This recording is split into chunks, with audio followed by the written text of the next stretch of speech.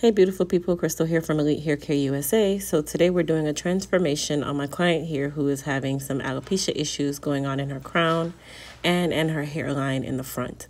So we started off by going ahead and relaxing her. She is getting a short style, which is a style that she chose based on some pictures that she saw.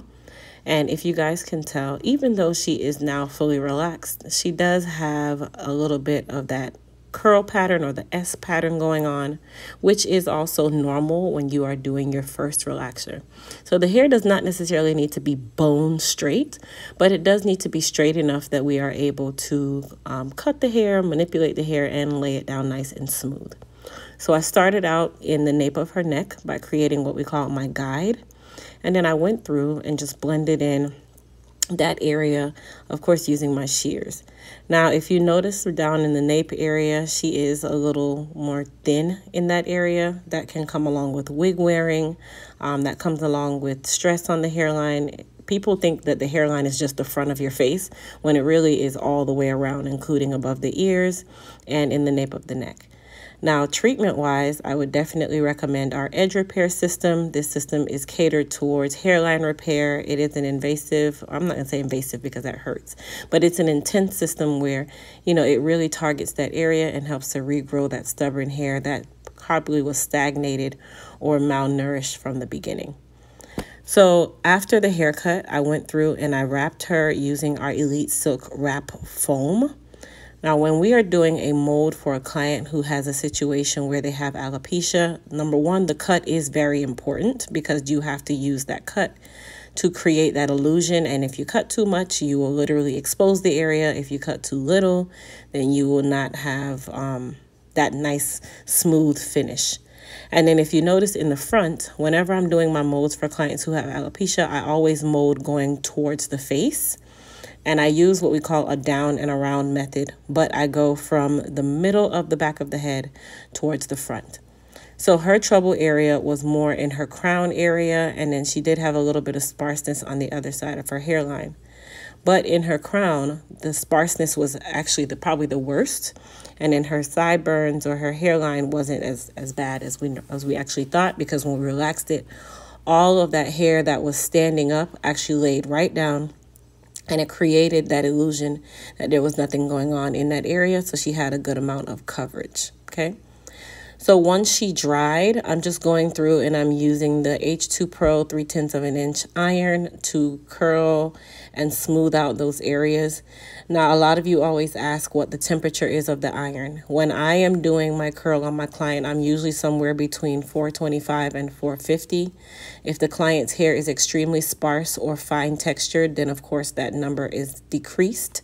But when you are doing your hair at home, I don't recommend you having it on such a high level of heat unless you have a better mindset of control like a hairstylist.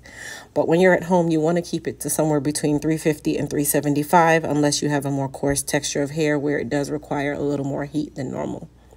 Now, I'm sorry that my elbow got in the way of the curl part. I'm sorry you guys weren't able to see that part, but I'm sure you get the picture as we go through with the service. So the crazy part is when we first started her service, we had the idea that we were going to add some tracks to the front of her hair just to give her a little more coverage where her hair was really short and broken off. At first, we did say we were going to put the tracks, and then she said, you know what? I don't think I want to actually do the tracks. I'm just going to embrace it and we're going to work with it.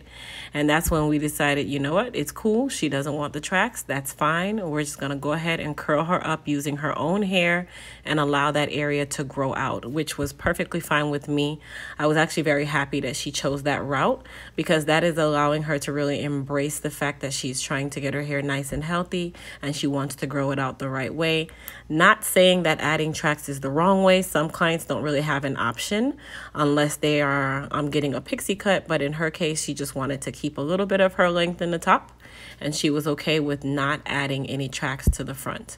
Now, I did not get to actually turn her all the way around. Why? Because just out of respect for the client, I didn't want you guys to really focus so much on her face and the insecurity of that area, but she did allow me to record and she did allow me to show you guys what was going on in regards to the style. So it's not that she didn't want to show her face or anything, but just out of respect to my client, and I know that this was her first time with me. I really didn't ask her per se if I could show her face, but I just chose not to show her face as much, which I'm trying to get into that habit where, you know, you respect your client's boundaries. And even though I get permission to film, it's not every situation that I want you guys to be dead smack in the client's face. Okay, so that's just out of professional opinion. So you guys will see that in some videos. Some videos you might see the client's face and they don't really care. You know, it's just will change from here or there. Now for the crown of her head, I'm just giving her a little bit of bump, smoothing that area out. I felt like this style for her was really nice. It was a great starting point for her.